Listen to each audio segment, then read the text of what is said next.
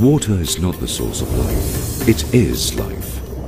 Water covers about 70% of the Earth's surface, mostly in oceans.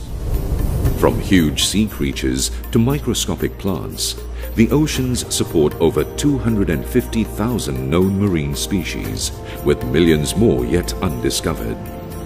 In the vast expanse of the open ocean lives the biggest animal that has ever inhabited our planet, the blue whale. It is 30 meters long and weighs over 200 tons, far bigger than even the biggest dinosaur. Some of its blood vessels are so wide that you could swim down them. Do you know what this huge animal eats? Surprisingly, it feeds almost exclusively on zooplankton, 40 million in a day, sustaining it to a long and healthy age of around 80 years. The sea is continuously enriched by minerals from land.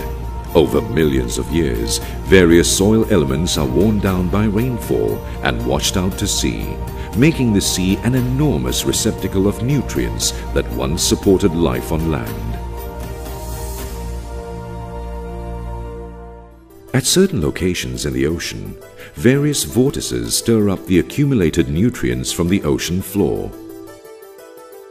This rich soup of nutrients rises to the top and attracts a great concentration of marine life.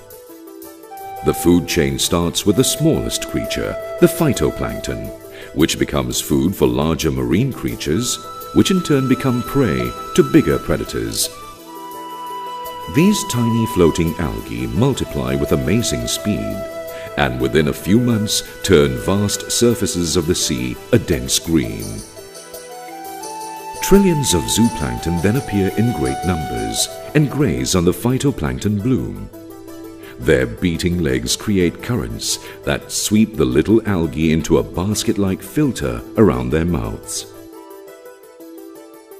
As these zooplankton consume the nutrients, they secrete a rich living fluid of precious marine nutrients, now exclusively available in Kington Life Plasma.